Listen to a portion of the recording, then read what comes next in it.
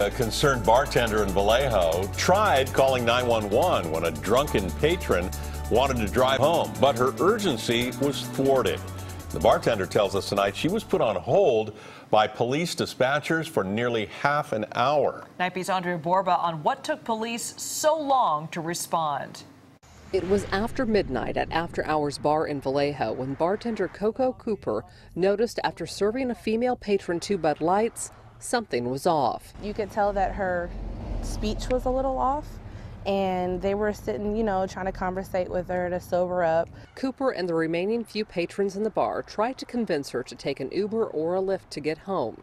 She refused and smoked a cigarette. When she came back in, she was looking for her keys to leave. So at this point, it was like, we're not letting you go. You either take an Uber or we're going to get you a black and white cab. Black and white cab is bar code for police cruiser. Cooper called 911 and waited. These are the photos she took of the bar phone. The duration of the call is in the top right corner. The time is in the bottom left. They said, just stay on hold. We'll get somebody there. So I put the phone on speaker. I put the phone down. I started washing dishes, closing down the bar, things like that. And by the time I looked at the phone, it was 15 minutes and 17 seconds. Cooper says she waited 28 minutes for help with the intoxicated patron and even called a sleeping off-duty Vallejo cop she knows for help.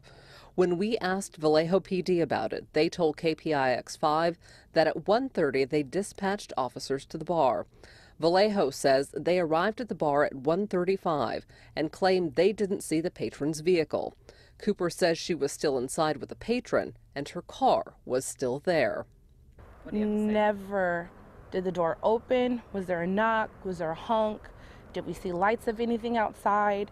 Because at this point, when it's 2 a.m., I called them back again. The patron eventually couldn't be stopped and got in her car. When she turned out of the parking lot, she turned on the wrong side of the street. Cooper again called 911 from her own car, following the drunk patron through residential neighborhoods and into American Canyon.